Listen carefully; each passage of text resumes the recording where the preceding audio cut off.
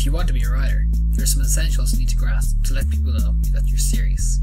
My name is Carroll, and over the course of this video, we'll go through the 5 basic things you can do to get yourself started as a writer. A website is a good place to start. A good website should do 2 things: provide valuable content for visitors and let them know more about the author. You need somewhere to host your professional persona, so when people want to know who you are, they don't have to go looking through your personal Facebook page. Keep it simple, keep it neat. At the end of this video, I'll even let you in on how I set up my own website, paulcarrollwriter.com. Next, you'll need a product. If you're just starting out, you may not have something to release yet, and that's okay. You can make up for it by posting material on your website, such as short stories, poems, and articles. If you've got a book, you have to let people know how to buy it. There are many tips available on how to do this, but for now, let's focus on the writing. Do you want to see the full video?